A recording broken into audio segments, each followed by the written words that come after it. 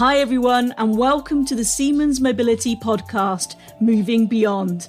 I'm your host, Professor Sally Eaves, and in today's episode, we are asking how important are innovations for a sustainable mobility? We'll be exploring the innovation that's necessary to make transportation more sustainable, the environments and the culture that encourage creative thinking, always so vital to enable the people behind the technology. And we'll reflect on the pandemic's impact on how we deal with innovation in the future too. And to do so, I'm delighted to be joined by Michael Peter, Chief Executive Officer at Siemens Mobility. Welcome, Michael. Hello there, Sally. Lovely to be speaking to you again. And also, we're being joined by Dr. Frederik Pferdt, who is Chief Innovation Evangelist at Google. Welcome to you, Frederik. Hello, everyone. Excited to join you here today. And thanks, Sally, for having me today. Oh, my absolute pleasure. Very warm welcome to you too. And actually, Frederik, if I go to you first on this, I'd love to explore a little bit more around your role as Chief Innovation Evangelist at Google. And really, living at Silicon Valley for a number of years now, do you still think this is the breeding ground where the most exciting innovation is thriving? That's a great question, Sally. I deeply believe, and I think we now have some evidence, that innovation can happen everywhere. And creativity exists in all of us. As an innovation evangelist, I help grow an innovation mindset with our Googlers and Stanford students, not just in Silicon Valley, but really globally with people from around the world. And I'm actually joining you today from above Silicon Valley, so to speak. And like everyone else on this planet that is now working from home or working from anywhere, so to speak, we learned in the past year that we can work from anywhere. And we can also innovate from anywhere. Absolutely. Absolutely. And I love something I read about you actually when you were saying about how you draw inspiration from kind of that view in the mountains and also just seeing your children play, etc. as well. I love that. And I'd love to cover that a bit more later. But thank you so much for that introduction. And Michael, now if I turn to you, so if we look at that 14-year milestone now that we have for the railway achieving that 200-year-old milestone, quite incredible. So without the steam engine, we'd have had no railway. Without railway industrialization, we wouldn't have had the shaping that we've had now for the second half of the 19th century. And it's still so critical to everyday lives today. Do you believe rail-based systems can trigger another social transformation once again through innovation? Well, I think it's really needed that this transformation happens. And rail is certainly one of the solutions possible. I saw the statistic that by 2050, actually another 2.5 billion people will move to cities, which is actually faster than the last 2.5 billion. It took 50 years for the last 2.5 billion people to move to cities. So urbanization is still accelerating. And you take this and combine it with global warming, and you ask yourself, how can you make sure that people actually can still move around at an affordable price, that everybody can move around, so you can connect sections of cities in a way that it's socially actually becoming an attractive city, and do all of this with clean transportation. And one of the very few solutions that comes to mind is rail, for many reasons. It has a fantastic capacity per space needed, but also it's very easy to make it clean because the most rail systems are electrical nowadays, and as long as you can feed clean energy into the system, you have 100% sustainable system there. So I think it'll play an extremely vital role in how we will develop planet Earth and how we will maintain our standard of living in the next years to come. Absolutely. I think a great point there around safety as well. I think that's been obviously front of mind to so many. I think can really lead the way there, and also obviously around connected mobility as well. So perhaps now if we have a look around innovation in the field of transport that's most closest to you. So I'd love to hear some examples either related to your role or outside activities about what has impressed you the most in transportation innovation. And outside of that too, maybe what do you think should have been introduced and maybe should have been available a long time ago? That's an interesting question. So what probably impressed me personally the most in the field of transportation are actually ships, or more precisely sailboats, because they are powered by actually two things: nature, so wind, a renewable energy source, and the crew's courage, that explorer mindset of the captain and the crew. So everyone on board shows that explorer mindset and needs to trust each other navigating the open sea. And sailing, this ultimate freedom, the experience of being at one with nature. So this form of transportation and the mindset you need similar to an innovator impresses me really. And that's why we spend a lot of time on our sailboats too. And I want to continue to grow these mindsets, with my children, with my family, friends, and others. This mindset of an explorer. So actually, when you ask me what impresses me most in innovation, I wouldn't think of transportation firstly. I would probably think of telecommunications. If I think about this little thing, voice over IP, how it has changed the world. And with the telephone today, you can also speak, but really it does 6 million other things. And I ask myself every day, how can we bring this innovation spirit into the railway world? And so that's more the angle that I take there. And kind of drawing on from that, I'm looking at sustainable means of transport. What's your take on locally emission-free railway? Do you think that is a sustainable means per se, or do you think we need more innovation around the development of sustainable mobility? I think railways in itself are extremely sustainable. The rail vehicle uses roughly 500 kilograms of material per passenger, so it's a lot less than a car. And the lifetime mileage you get out of a rail vehicle is about 200,000 kilometers a year, which is and that for 40 years. So basically per year you get out of a rail vehicle what you get out of a car in a lifetime. So you use probably 40, 50, 80 times less material to move a person. So the question of how much resources can Mother Earth provide and can we afford to live like we live is easily answered when it comes to transportation. I mean, rail is so much more efficient there. So reflecting on milestones, I mentioned earlier around the 200-year milestone. Do you think, and maybe Frederik, a question for you, that innovations have a particularly hard time when they question elements of a system that's been so well established and proven over time? Yeah, so Google just turned 22 years, so we are far away from a 200 years milestone. And we have seen that everywhere innovation has a hard time in the beginning because it usually means change. And people usually don't like change. So how do you react to a new idea? That's the question I usually ask people in organizations. And it's fascinating that most of the time you actually hear what's called a negativity bias that is built into our brains. It's basically a bias that helped us to survive in the past. It's when you hear a new idea or something is changing, you usually react in a way that points out the mistakes or the flaws first. So I can give you an example on how that actually shows up. If you want to close your eyes for a moment, trust me here for a second. Fantastic. Doing that now. 1 + 2 = 3. 2 + 4 = 6. 4 + 4 = 9. 3 + 2 = 5. You can open your eyes again. And so what happened is that most of us have this immediate reaction when I share the third equation that is wrong. 4 + 4 doesn't equal 9. It equals 8. And so people immediately stick to that third equation instead of focusing on the three other ones, saying like, interesting. 75% of those equations were actually correct. So great job. It is really built into our brains, that negativity bias. And so what I would say is that, we need to focus on the positives. We need to develop that optimistic mindset to really see a chance in a new idea, an opportunity to do actually something better.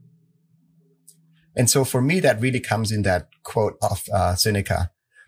Most of progress consists in the desire to make progress. So you have to have that mindset that you want to move into the future, that you want to move forward. And so optimism really helps with that. And so I personally can't wait to live in the future. Can you?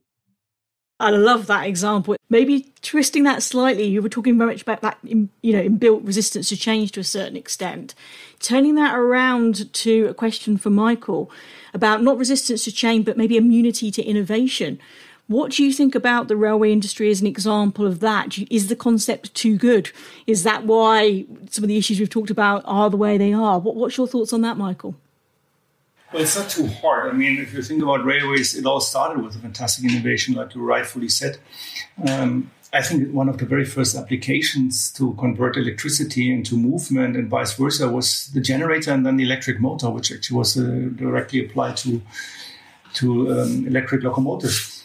The issue is, and I think you mentioned that if you have a huge system like we have today in national railways and you want to innovate within that system, then it becomes very, very difficult because everything you touch has interfaces and you have a lot of this negativity that Frederik just mentioned. Oh, if I do this, what do I break? So I think one of the answers is really to take people out of their normal space where they are and out of the constraints and let them think freely. And the challenge is, of course, that at the end of the day, you have to bring it back to the railway world if you want it to work. There is fantastic innovations out here, and I must say maybe we're 2 generations late.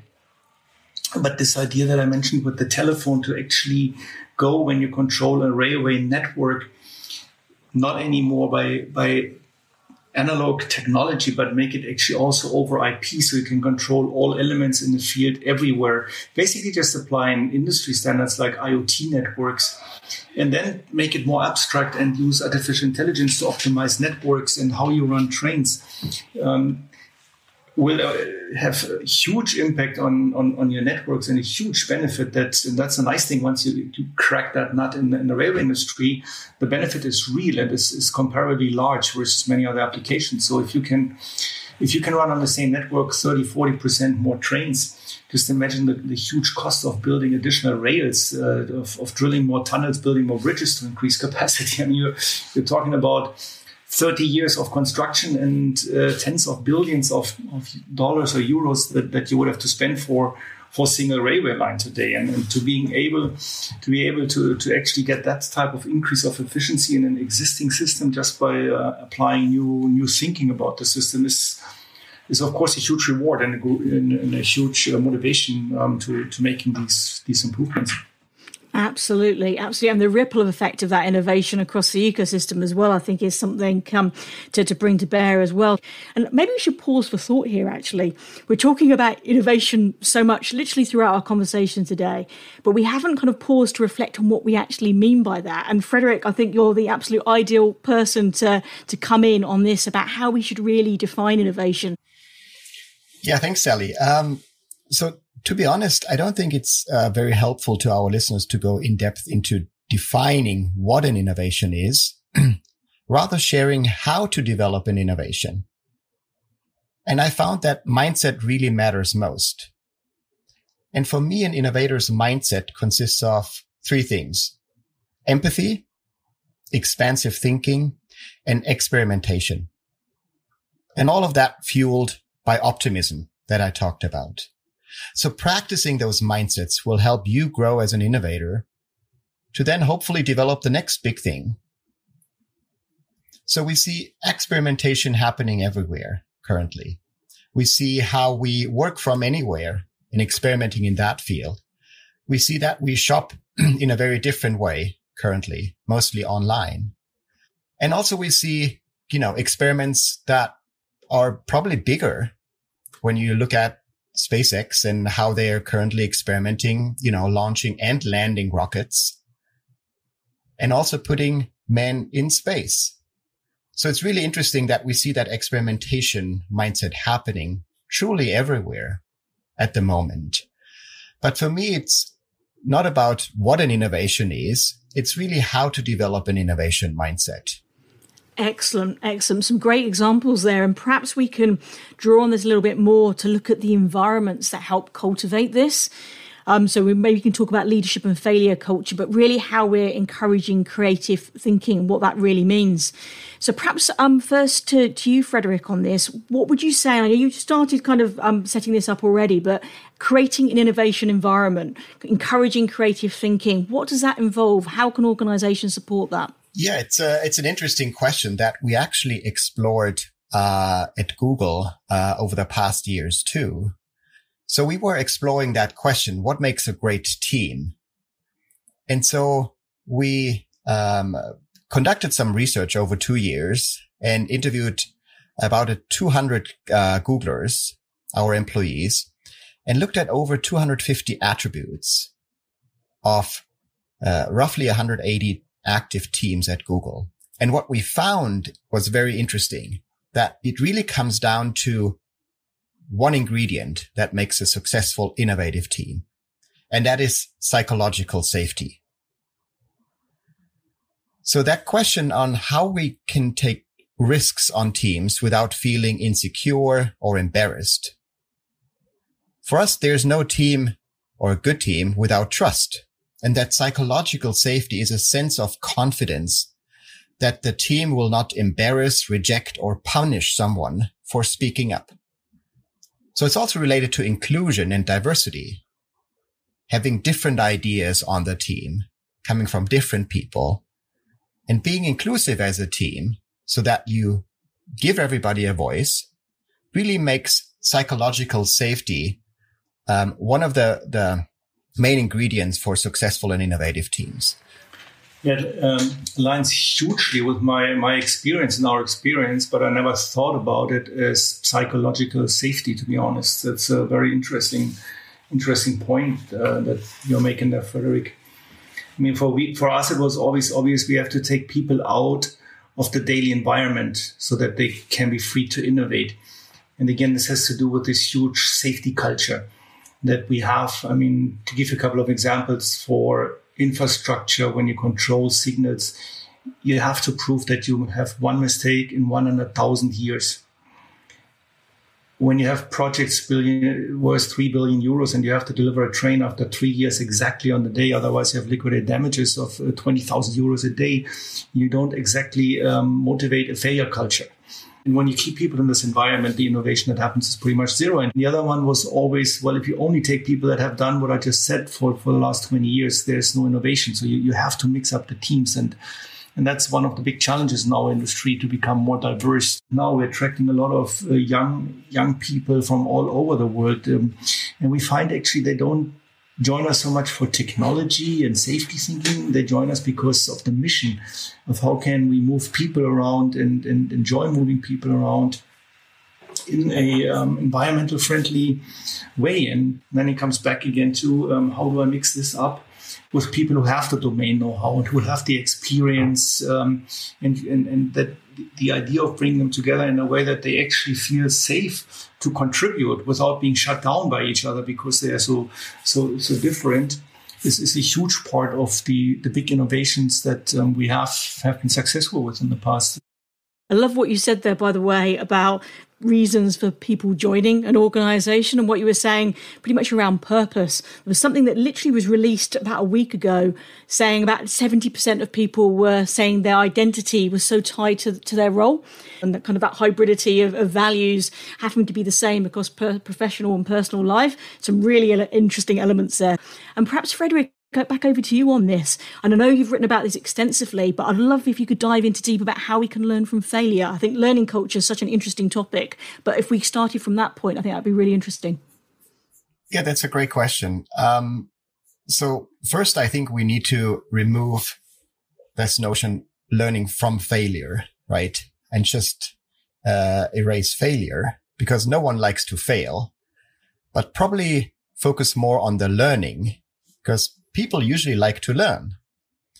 And one of the best ways for an innovator, or truly for everyone, to learn is through experimentation. So scientists, designers, and actually babies and children have something in common. They all learn through experiments, trying things. But if you look at an organization, the question that fascinates fascinates me more is how can you encourage risk-taking in an organization? And this is really where we can learn from nature again. So a while back, I was actually on a ship called the Entrepreneurship, sailing literally at the end of the world with students from Stanford and from Chile, teaching them on entrepreneurship and prototyping and experimentation. And we found some penguins. And so we observed those penguins. And what's fascinating is that when you look at penguins, when they're standing on an ice shelf, there's always one penguin that jumps first into the water. It's the courageous penguin. And all the other penguins are watching very closely to observe if that penguin comes up back again out of the water. Maybe they found some fish or they have been eaten. And so what tells us that example is that there has to be one person that jumps into the cold water first. That's the courageous penguins in your organization. And rewarding them for actually taking that risk is very important, because if no one jumps from that ice shelf, everyone dies. So really kind of like what we try to do at Google, for example, is I introduced the Penguin Award in a team to really recognize the people who are jumping first, trying something different, and starting to learn. And so the Penguin Award was really giving that recognition to people, which they needed, because that signals that it's okay to take a risk, because you want to learn and you want to help others to also learn too. Michael, back to you. How would you describe learning culture at Siemens? What are you seeing there? How is the leadership supporting creative thinking and innovation? Reward the behavior you want to see and make it fun. When I said earlier on that scale brings you 5% efficiency maybe in our industry, but digitalization technology can bring you 30% jump. I think the other part is motivation of your employees probably brings you 40%, because I know for myself when I don't feel good, I'm maybe 60% efficient, and that's far away from 100 or 110. I think actually looking for a culture where you have small successes, and when it's a failure, you rather create a culture where you can laugh about it and move on. I think this is much more effective to also achieve long-time engagement of the people and have them come to work in the morning and think, I want to change the world. I want to create something better than what we have today, and have this purpose that you said, keep alive and keep driving our organization, and hence then also produce the innovation and the progress that we want to see. And this is the type of environment we want to create, and this is the type of culture we want to have at Siemens Mobility, that when people join, they have fun. At the end of the day, we come to work to do something good and feel good about it. And I think this is one of the key ingredients if we want to innovate. That spirit of innovation is coming across really strongly here, isn't it? And celebrating for people trying and daring to do something new. And perhaps before we move on to another area, I'd love to mention this to Frederik about creativity. I'd love you to share your take on this, about creativity is something that can be learned or something is a matter of type. I think it's interesting that we're all born creative, but what we're lacking is creative confidence. That confidence to actually turn our ideas into reality and act on those ideas with courage.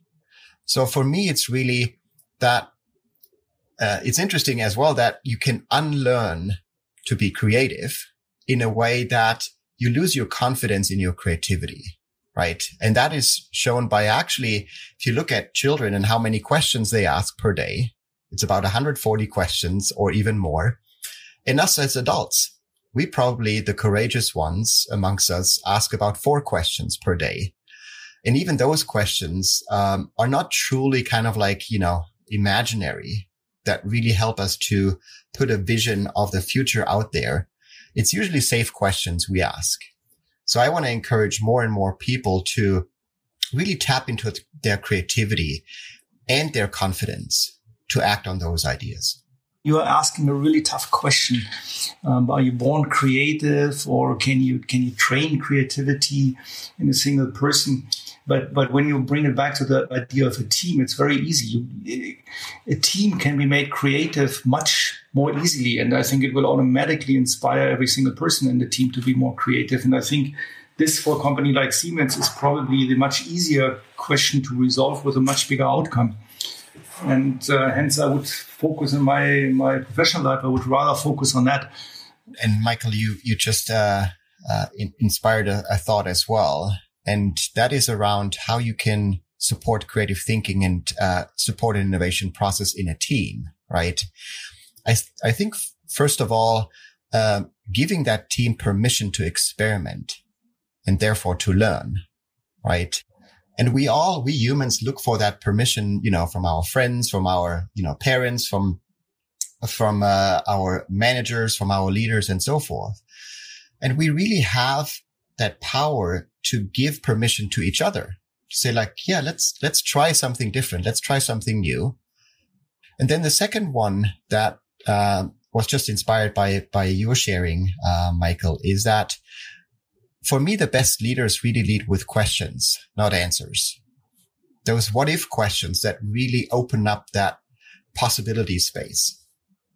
For example, what if we can launch a rocket and land it safely on the planet again to refuel it in 24 hours to make space travel more affordable and available to people, right? That's what we're currently seeing SpaceX is exploring.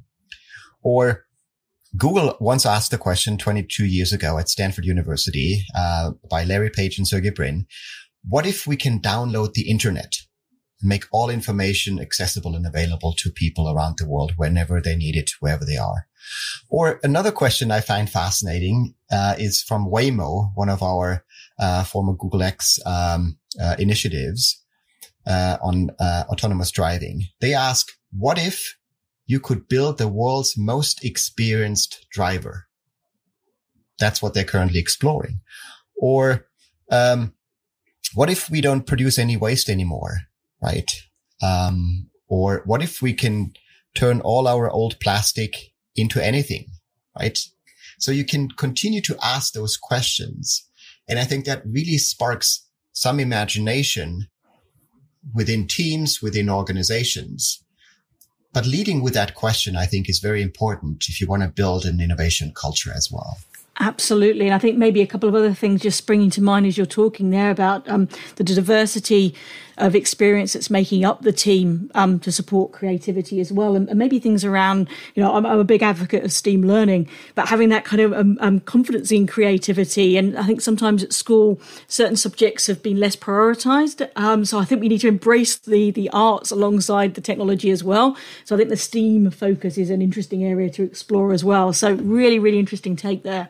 And we were talking about imagination. And maybe if we explore the pandemic for a second and about the impact that's had on innovation, in many ways, I think it's helped everyone pause for thought, almost like a 3R effect. So, to reflect and maybe to reframe and reimagine what the future looks like. So if we maybe explore pandemic innovation impact, what are you finding there? Michael, did you want to come in on that? I think there's small learnings and big learnings. And one of the big ones when I related transportation is we've learned now all of a sudden from 1 second to the next that maybe we don't have to be all at the exact time in the office, that maybe we don't really need a rush hour in our cities that clogs up everything and makes the whole system so incredibly inefficient. If we can take this new one liberty into the after Corona times, it opens up a whole ocean of possibilities for transportation systems. And my favorite example is that most metro systems in the world are only 20% loaded on average. They're completely overcrowded during peak hours, and then they run empty for the rest of the day. And most of you also know that metro systems are subsidized in almost every city in the world, usually by 50%, which means if we could just have every train 40% occupied on average, it would be a profitable system. And if I think now what that means for transportation, how you could build a system in a city, how much you could expand it to make it much more convenient. And 40% still means that everybody would have a seat available. And you would even probably have a seat next to you free. and it still would be profitable all of a sudden. And all of this just because people don't have this 8 to 5 routine, but they maybe in the morning check the calendar and they say, these are the 2 hours I really want to meet people and have meetings, and it's more efficient for me to do the rest from home. And then they look up a connection that works for them, where they have a seat available in the train, even in the metro train or the light rail train. You would come to a completely different design of a city all of a sudden. I mean, you would free up so much space in the city to walk around, to have play yards, to have coffee places or coffee shops to enjoy your time. Michael, I can fully support what you just shared, that we all had like small and big learnings, right? And I think just reflecting about those learnings that we are generating, right, over the past few, weeks, months, or even years is just fascinating, and see that learning has accelerated as well, right? We're learning quite a big amount in a very short amount of time. For me, really looking at the pandemic in the last year, it really, I feel it unleashed the best and the worst in humanity. I think, we are all showing more empathy. If we're looking at the workplace, for example, we literally can see each other now, right? See, not just our backgrounds, but how are people living, right? How are people thinking and feeling every day? And I think that empathy is really something very powerful that we see that has been unleashed, but also more experimentation. For me, it's interesting that everyone overnight had to reimagine how we live, work, play, and learn, and how we spend our time, as you said, Michael, as well. And to reimagine is a good thing. I feel we don't do it often enough, to really pause and then think about, like, how do we want to spend our time? What's most valuable? How can I contribute to, my organization, but also the world? But also, I think looking at the pandemic, maybe it's good to answer it with a metaphor. Again, a metaphor of a ship that I used earlier, right? We can all see ourselves as maybe ships, right? Individuals as smaller ships, startups as somewhat larger, medium-sized as, large companies or governments as those tankers. And we all moved around the safe harbor before the pandemic. The lines were tightened, right? Everything was safe most of the time. There has always been, a wind blowing through the harbors. But if it has never been the case that suddenly all the lines were cut loose. And so we got into this situation with a pandemic, right? The lines were cut loose. All boats are floating now on the sea. And now it becomes very apparent and very clear which boats are seaworthy at all, which have moved out of the port in the past. Perhaps now it also shows how the crews were prepared.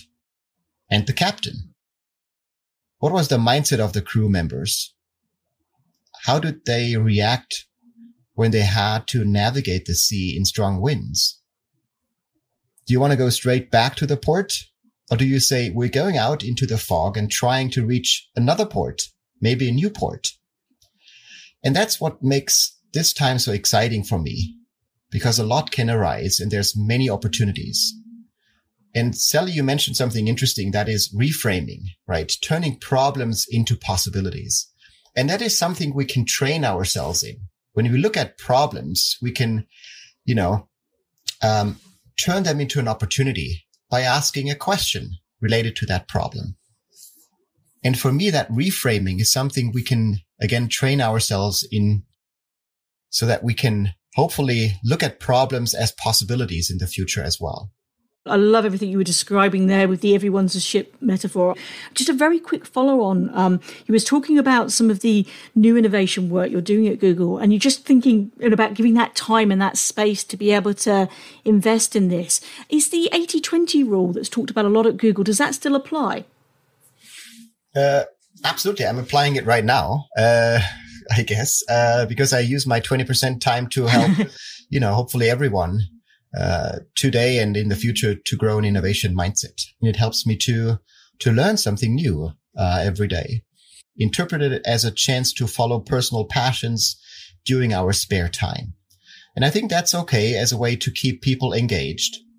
But there's actually another side to encouraging 20% initiatives.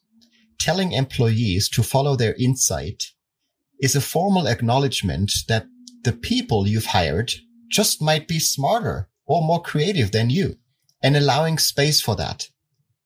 Because again, the worst or the best thing that can happen is in someone's 20% time, they learn something new. Yeah, for Siemens, first of all, we really appreciate the team that we work in and the spirit. I think we really appreciate our purpose that you talked about. It manifests itself also that we're missing each other quite a bit. I mean, we are people that live in project worlds and that usually create together, and to doing it in a different way now, it works, but there's also a lot missing. For us, we have also seen the advantages of not having to be at a certain place all day long. It's not necessarily good for creativity or productivity. We have not seen productivity drop down, even though we went from one moment to the next to 100% home office. It's going to be better for productivity, but definitely be better for inclusion, for diversity, for allowing more people to join our company that cannot move every 3 years to a different city and live as close as possible to wherever we decide our offices are. Thank you for sharing that, Michael. I think at this juncture, I'm going to go to a question from the influencer community. So this is from Neil Catamol, who's director at the Future as a Service. Hi, Sally. I would like to ask the panel the following question. With many organisations moving to a hybrid workplace model beyond the pandemic, collaboration and connectivity is key. How do we also ensure people feel connected, engaged, and not isolated? That's a great question, Neil. I think even before the pandemic, right, collaboration, mattered, and it still matters. We all as humanity have to work together and collaborate to really come up with better solutions to the biggest problems in our world. I think we need to create a new sense of belonging. And this is an exciting question to ask. How do you create a sense of belonging and connectedness in this new world? I think through rituals, these powerful routines with intention that help us feel more human, even in a digital first environment. Because really for centuries, humans have understood that small, tangible acts done routinely can carry value and meaning. And so these rituals can help build the muscle memory of an organizational culture. And the power of rituals can be used in organizations to really engender a sense of community, create togetherness in times of distance, and build cohesion, and ultimately help to take an organization from good to great. So I encourage you to start experimenting with new rituals that really help to build that collaboration muscle and connectivity in this digital first environment. Yeah, I want to just share an example actually from today that Sally and Michael and myself practice in terms of a ritual and how we can, feel more connected and more engaged and not so isolated, even in a digital first world. So we used a ritual preparing for this podcast that we just asked ourselves a question and we shared what brought us joy today. And so that really helped us to create a fast track to feel connected and engaged. So Neil, again, coming back to your question, I think maybe starting your team meetings with a ritual like that, where you ask a question to your team members and everybody has a chance to share, might create this sense of belonging moving forward. Absolutely. It's almost that reflection that we were talking about earlier on, isn't it? About what we value in many cases, having that pause for thought to think about that in a bit more detail.